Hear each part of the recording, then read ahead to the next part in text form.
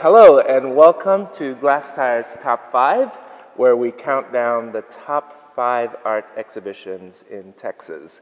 My name is Christopher Blay, and I am here with Mark Bradford. Mark Bradford, the USA representative to the Venice Biennale in 2017, the MacArthur Prize winner last year, and also Medal of Arts winner back in 2014.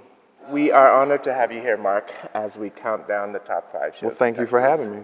And we are sitting right now in one of the galleries of your exhibition titled Mark Bradford End Papers.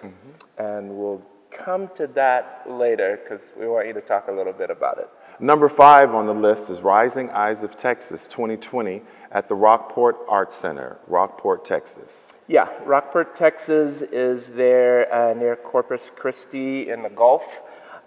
They've been doing this for about 13 years. And these are undergrad and grads? Yes. The top 3 winners get to share $1,000, which can go a long way for materials. Absolutely. So it's nothing to look down at.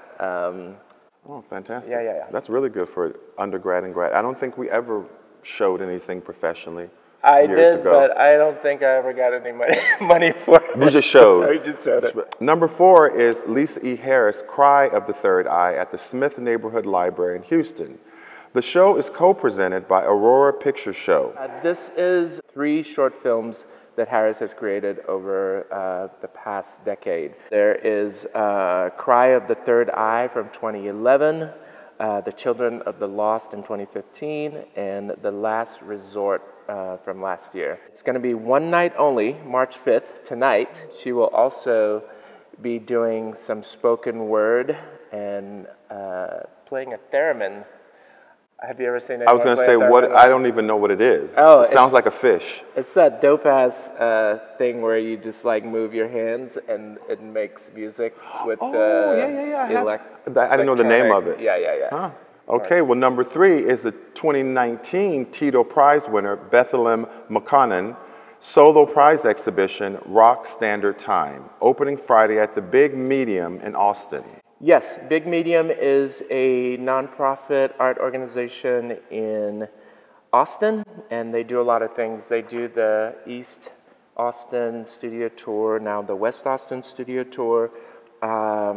They do the Texas Biennial, which is coming up this year. They have partnered with Tito's Vodka to present a significant $15,000 prize. I think it's the 3rd year happening. And it also comes with a solo exhibition. So Bethlehem McConnon's exhibition is tied to her winning of the Tito Prize late last year. That's excellent. I want to read you a little bit of what Bethlehem has said about her work. She says here, Rock Standard Time is an invitation to reset our current climate of temporal anxiety, feeling exiled from time rather than being in and of it. Seems everyone is continually chasing after it and never catching up. I know that feeling. Amen. Which brings us to the number 2 show where we are currently, and it is... Mark Bradford End Papers. Well, this is a collection of my early works, the kind of first material that I started to really think about how to do abstraction that wasn't hermetic, wasn't something that was looking inward, but taking materials from the world.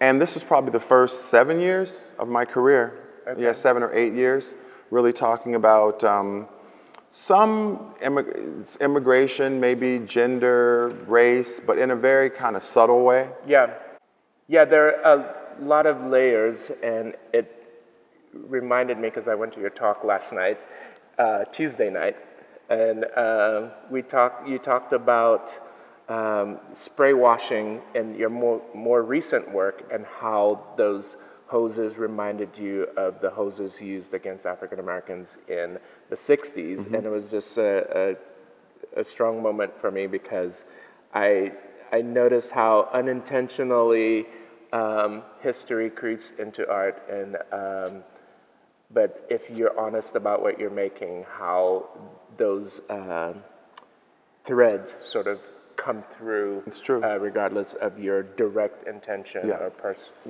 direct mark. So it's a treat for Texas, for Fort Worth, and we're really happy to have the work here. Thank you. Which brings us to the #1 show. It is Slowed and Thowed, Records of the City Through Mutated Lenses. And if you don't say thowed, you might not get in the show. It is a show that's based on the work of DJ Screw. He was a Houston DJ, record producer, cultural icon, influencing a lot of works as his beats and his music was sort of the backbone beats for people like Lil Flip, Slim Thug, Bun B, ESG, Paul Wall, you name it. All the rappers out of Houston owe a lot to DJ Screw, and this exhibition brings together artists who have that sort of what he coined chopped and screwed effect of mashups and collages of sound and just sort of bringing disparate things together and making sense of it. Some of the artists in this show, Tay Butler, Jimmy Castillo, Jamal Cyrus, Ben DeSoto, DJ Screw, Robert Hodge, the list goes on. We'll have a link to the exhibition and the complete list down below. So with that, we wrap up our top 5 in Texas. Mark, it's been a pleasure doing this with you. What do you have coming up next? Nothing for a while. Wait, I know what you have coming up next. You know more than me. You were just announced as one of the selected artists for the Prospect 5 New Orleans. Yeah. Well, that's what I have coming up next.